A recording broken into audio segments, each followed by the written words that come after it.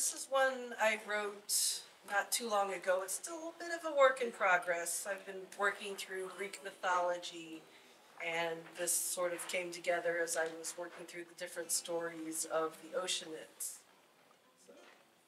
Some names you know, many you've forgotten, and more you will never learn.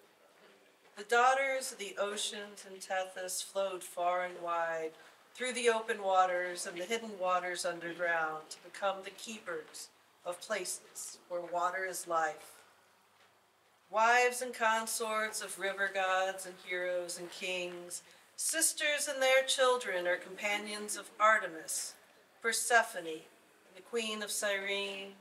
They are the helpmates and springing to aid heroic quests and obstacles of epic voyages. Dip into the wells of mystic stories and you will find their chorus rippling through the ages. The innumerable daughters of oceans are the first mothers of settled peoples far and wide, of monsters and protagonists. They are the mothers of invention, of Prometheus and other clever creatures creators of our technology.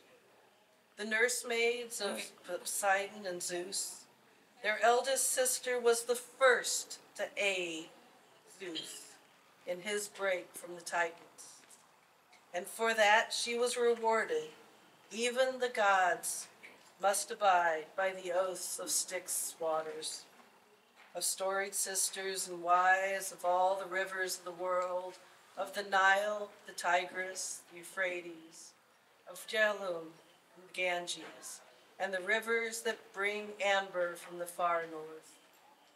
Poseidon's queen Amphitrite, the third one who encircles the seas, the mother of Triton, presides over the bountiful sister Doris's daughters and son Nereides, the charioteer.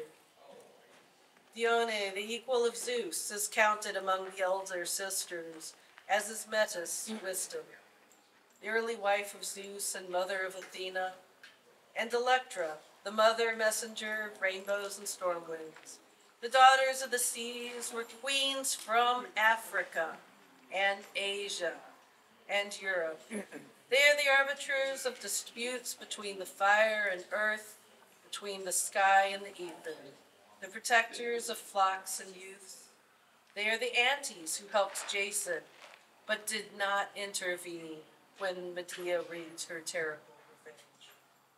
They are the untamed, rollicking through the meadows and mountains, the clouds, and send their children to the stars. Among them sits the wallflower, who stays put, watching time pass, as Helios journeys across the sky, where water is life, flowing underground.